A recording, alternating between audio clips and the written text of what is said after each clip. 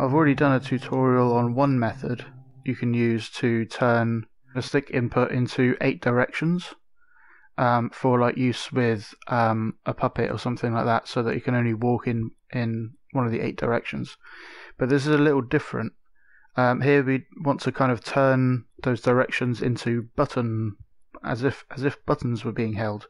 So I've got all these outputs, and these outputs will send a powered thing, will send a signal. When I'm not pushing anything on the stick, then the center one is sending a signal, and if I push up, then you can barely see it, but when I push up, then the top one is sending a signal, and when I go up right, the top right one is sending a signal. Cool, so first thing we need is a controller sensor,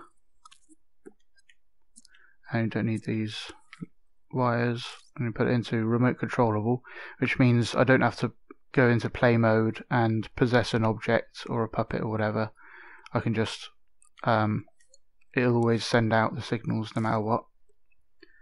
So if I just split that with a splitter, so I'm getting the right stick local, which means the normal right stick is relative to the camera. So if I use the right stick pointing up here, it will be different to if I was looking over here and pushing up. It will give different values. But then if we go local, then it will just give us that's -1, down is +1, and so on. No matter where you're angled, no matter where you're looking. Cool, so we got that, and I'll just put that through a number displayer so you can see what that's given us. Like that. So we got X and then Y. So as I'm pushing up, Y is giving us negative, and down is positive, and then pushing left and right. So it's fairly easy to understand. But we want to kind of mess with these values with a calculator. So the calculator, because this is a fat wire, you can see it's lots of little wires in one braided cable kind of thing. Each value will be affected by this calculator, and then what comes out the other side, the result, will be affected. And now let's add the calculator.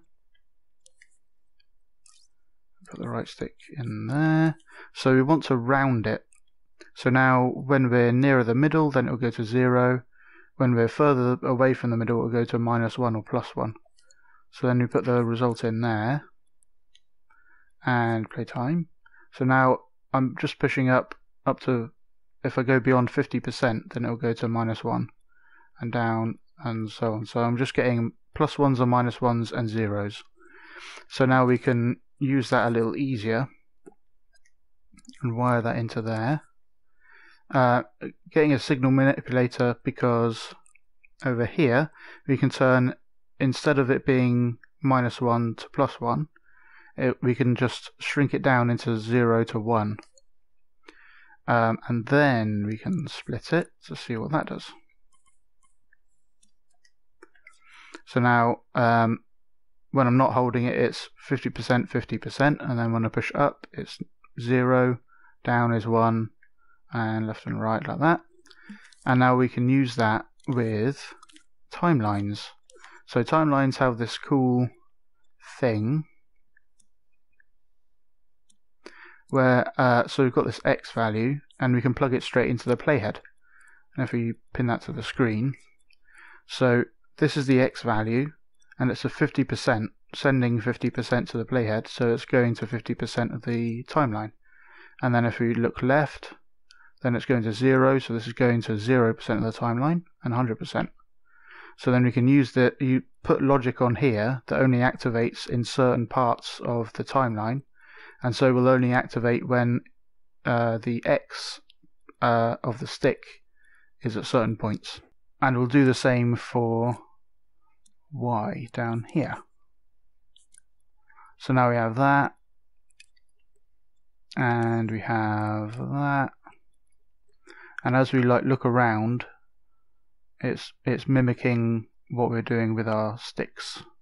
And if we skip that, do that, now we're getting like a one-to-one thing of what the right stick is doing. Next, we want to actually have set up our nodes for the different directions, and these will all be going out, so that when we close it we have this little nub on the side.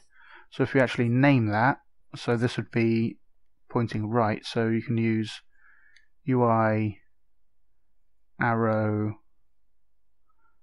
east. There you go. And you can find out all those icon codes by going to tapgiles.com/icons with a nice kind of searchable page. And I won't do the names for all of them, but I'll just set these up quickly. Right, so these aren't going to send anything though. So we've got all those as separate outputs, as if they were buttons, but they aren't actually sending anything. So when we're pushing, this is the X. So if I push left and right, so this area is left and that area is right. So let's add a switch, and we'll put it into beats mode, which means we can get these nice positions to snap to. So we've got a switch, and we can just plug that into all of the left kind of directions, like that. And we'll have one for the right, there and there, and then we'll have one for the whole of the center. We'll just grab that first. So that would be the whole middle column. So there's this this thing that happens though when you push all the way to the right. It's going to 100% of the timeline. Now the playhead actually activates things that are just to the right of it. So when you're right at the end, it's actually got nothing to activate. But you can use this trick where you grab the end of it and just push it beyond. And if you drag the timeline out, you can see that it's going beyond the end of the timeline. And now when you keep pushing right, this gadget is still to the right of that playhead. So now you can still activate things that are right at the end. So now if I unpin that, so now we've got left and middle and right, and that was fine. But then we only want one of these three, depending on which ones are activated, like the top row or the middle row or the bottom row, to be able to send anything out. And for that, we can just turn them all off and turn on the ones we want to send a signal. So if we turn that off, now we can use a keyframe to turn. This will be going up, I think, and then another one, right. So then this will be the middle row, this will be bottom row. So this one is sending a signal out to these nodes. This one is letting signals through the nodes. And let's just go in here, drag them out to the right points. Cool. So if we pin that, then I'm going right and left and up and down. Oh, the down one isn't working because of that problem again. So let's just drag that on the end, and now it's working. And then top left, top right, bottom right, and bottom left, and the center just works fine. So then you can like label these up and use these outputs for anything you like. Yeah. So if you just want to turn the stick into just a regular, just an 8-directional stick value, then you can just do that basically. But then if you want to split those out into all the 8 directions and the center, then you can do this. You can see I'm using the right stick, as just talked about here. And if I push it up and then round to the right and then left, then it will do a thing. And if I do it fast enough, hey, and then if I do this one,